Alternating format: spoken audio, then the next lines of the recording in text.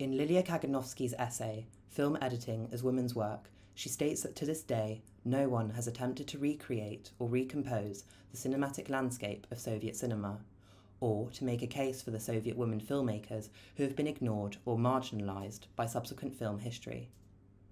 In light of this, I aim to reconstruct fragments of one of the best-known yet under-researched female editors to have worked in the USSR, Elisaveta Svalova. In a porous and lacking documentation of Svalova, a female editor whom, despite having been heralded by all the best Soviet directors at the time as a brilliant master of editing, her contribution to documentary film history has largely been subsumed by the male directors and self-proclaimed auteurs which surrounded her.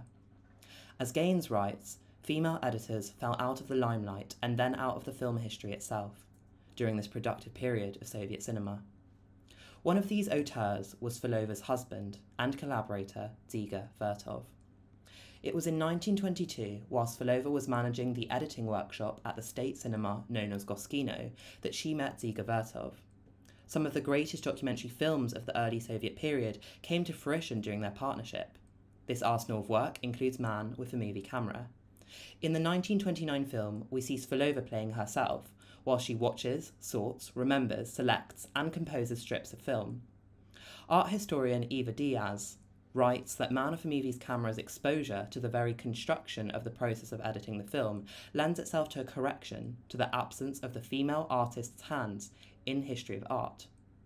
She expresses that Svalova's hands, shown to us via the film's reflexivity, are agents of change, connecting images to one another by physically positioning them in particular orders. Diaz goes on to saying that this kind of labour is self-driven and creative, unlike how women pictured historically tend to be occupied with domestic tasks. Diaz's observation of female domesticity in the historical representation of women in art history is useful for us to consider when analysing the innovative role of editing as women's work in documentary film history. Scholar David Mule expresses that the suitability of editing, or cutting as it was originally called, for women was due to its similarity to female handiwork such as sewing and weaving. Svalova's husband, born Denis Abramovich Kaufman, was inspired by the Italian futurist Filippo Marinetti, and in an ode to their glorification of speed and power, found in their manifesto of futurism, he took on the pseudonym Dziga Vertov, a term that can be roughly translated as spinning top. Film scholar Seth Feldman expresses that in Man with a Movie Camera, Vertov was looking for peace with man and machine. There are many stylistic and thematic hybridizations in Man with a Movie Camera. The most cogent of these to observe in regard to editing as women's work is the montage of shots of women cutting hair and filing nails, interspersed with shots of Svalova gluing strips of film. The combination of these images unequivocally reinforces the gendered nature of editing in early documentary film history. Furthermore, this sequence includes shots of Svalova editing, whilst considering the minutiae of every frame. This insight into the construction of Man with a Movie Camera, its editing, is shown just after a shot of a woman sewing fabric at high speed. The speeding up of these images creates the illusion that the subjects are working at superhuman rapidity, a technique which Vertov used to shock the viewer into empathy with the industrial age. However, these images, albeit commensurate with the glorification of technology, seemingly confine women's editing as an auxiliary role, the problematisation of which is most evident in the gaps within the documentation of Svalova herself. In an interview carried out by Anthony Lambert, Karen Perlman, a filmmaker and scholar who created what she describes as a stylised biopic about Svalova, titled Women with an Editing Bench, explores how the feminisation of editing is counterproductive. According to Perlman, this is because the traits that are often associated with editors, such as diplomacy, quietness, reclusiveness, and problem-solving, are stereotypically associated with the feminine, and despite, as Annette Michelson expresses, Svalova being an outstanding example of the interesting and innovative development and realisation of careers for women in a cinematic tradition, its feminised status is symptomatic of our gendered and subsequently limited remembering of female editors in documentary film history. Mikhail Kaufman, whom unlike his brother kept his surname, was also the cameraman for Man with a Movie Camera. Together, Vertov, Mikhail, and Svalova formed the Council of Three. In an interview with Kaufman, he expresses that the shooting, his given role within the production, is what dictates the material in a film. Probing him further, the interviewer asks, "And Svalova?" To which Kaufman responds dryly, "Svalova was an editor." She spliced, distributed material, and made selections, but she was an assistant editor, not a co-author. Mikhail Kaufman's repudiation of Svilova as a co-author is frustrating on multiple levels.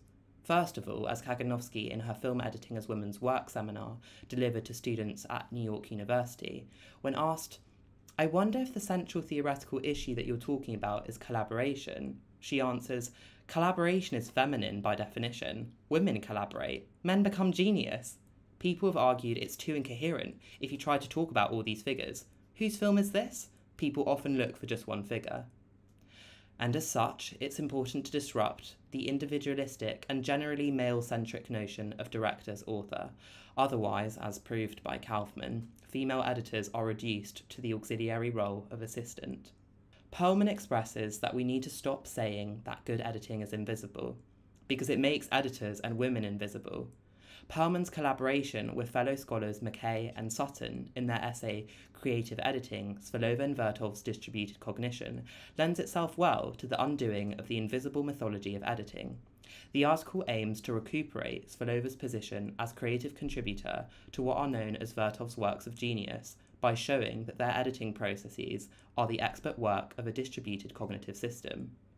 In other words, Svilova most certainly was a co-author, and the proof of her collaboration was, as Perlman, McKay and Sutton argue, in her visible recorded case of a creative epistemic contribution. Defined by scholars working in the field of the human mind, such as Andy Clark and David Palmers, epistemic contributions are actions performed to uncover information that is hidden or hard to compute mentally. Svilova's creative interventions and epistemic actions are shown to us in Man with a Movie Camera. An example of this is when we witness Elisaveta editing two disparate pieces of film. As film scholar Ken Danzinger writes, the craft of film editing is the joining of two pieces of film to yield a meaning that is not apparent from one or another shot. In other words, Svilova's editing isn't merely what Kaufman was describing as self-contained acts of splicing, distributing material, and making selections. But Svilova's epistemic acts of editing are key to understanding her cinematographical language. An example of Svilova's emotional syntax, achieved through editing, is evident in a sequence in Man with a Movie Camera where shots of seemingly obsolete strips of acetate are filmed, only to be edited by Svilova, begin to create a narrative, such as the boy whose ecstatic smile upon being brought into the world of the film almost nods to the seemingly magical process of bringing an image to life via ingenious editing. In his discussion of editing technologies in film history, Versavis writes that holding the film with one hand in front of a lightbox, as we see Svilova doing here, was an editor's preferred way of viewing material, rather than watching it being projected. Although due to the lack of evidence, it is impossible to demarcate the exact ratio of work between Svilova and Vertov during the production of Man with a Movie Camera, there are some remarkable and intricate notes in which Vertov developed the theme of a transition between one set of eyes to another, in the narrative of Man with a Movie Camera, and describes a sequence in which the editor, described as Svilova, would become what Perlman, McKay and Sutton allocate as a perceptual hub, capable of observing and organising the perceptions of the cameraman and of personage within the film, as well as her own. This notion of Svilova as co-observer, and thus partial co-author, during select moments of the film's production process makes it all the more difficult to answer Kaganovsky's question. How do we begin to see where the work of the director stops and her work begins? As the interchangeability of Svilova as both an editor and co-observer obfuscates her individual contributions to Man with a Movie Camera. However, the problematisation within Svilova's creative interventions aren't the exact number of interventions she made, or the potency of her stylistic choices, but the disparity between Vertov and Svilova, whose seemingly self-effacing status as an incandescent figure in the innovative field of editing as women's work has been, and largely to this day still is, ignored and marginalised by film history. After her husband's death in 1954, Svilova became Vertova Svilova in an ode to her late husband's memory. If it weren't for Svilova's indefatigable pursuits to save her husband's work via preservation of archive, Vertov would not be remembered today as one of the greatest Soviet filmmakers of his generation. Perlman, McKay and Sutton have described editing as similar to playing a game of chess, where each of the pieces of the film and their visual contents have a kind of autonomy that the editor must take into account whilst fashioning the film out of the game of montage.